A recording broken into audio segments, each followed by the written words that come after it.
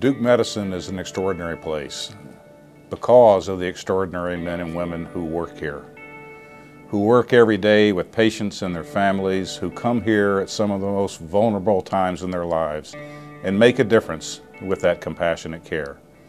You're going to hear some stories of folks tonight who work in Duke Medicine who made that difference.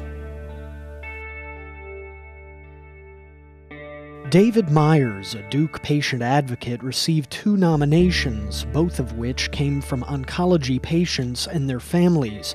Both nominators praised David's attention to their concerns and his overall professionalism. I think that we should always say, that's what I'm here for. And if we can get in our patient's shoes and do that well, we're going to go above and beyond. You know, I don't have a medical degree, I don't have all those things, but I can still communicate to the patient concern, empathy, compassion, and all of those things are important in medicine too. I feel very lucky to work where I do.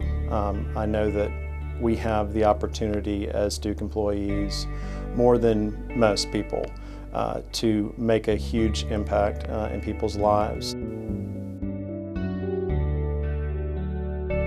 For Camp Kaleidoscope, a 3-week-long camp for Duke pediatrics patients, this team of guys from engineering and operations volunteered to build go-karts that camp kids could take apart, reassemble following printed instructions, and then race. This enabled the kids to work together as a team, build cooperation skills, and have fun all in one. The kids had a really good time. They enjoyed it.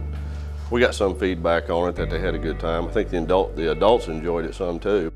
Well, anytime that you can help these kids forget about it for a little while, forget about whatever's troubling the cancer, whatever they had, and to get them outside and let them be active, it makes you feel good. And I was so glad to do it.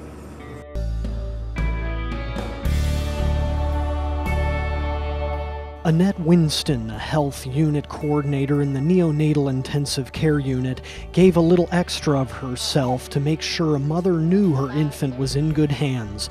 Mom was very sick at home and unable to come into the NICU to see her baby, so Annette turned to a hobby to offer comfort to the family, knitting them a tiny baby blanket.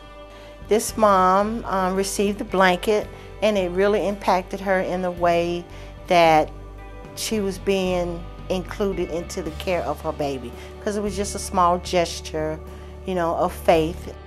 Once she received the blanket, she was just so touched by it, and that she slept with it every night because she was unable to come to our unit. So I had given to her husband to pray for it like a prayer cloth and maybe bring it back to the baby.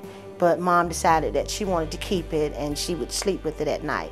So she said it made her feel very comfortable that somebody in the unit, you know, cared about her and just made Mom a part of you know, what was going on. So they were very thankful. I wasn't doing it to be recognized. I was just doing it as just a small gesture, you know, just something that I would give to a person. I wasn't really doing it to be recognized. So I was quite surprised when I was recognized. Mission statement is just to help everyone be the best person that you can be. And I feel as though if you come to work, put your best foot forward, then you'll make everybody else's day as pleasant as possible. I'm very proud of the staff we're honoring here this evening and the thousands of employees that take care of our patients each and every day at Duke Hospital. Every day, thousands of patients and families enter our doors at Duke Hospital looking for the strength and the hope. And through our caring by our staff, incredible things happen in the lives of our patients and families. It's our staff that makes the difference.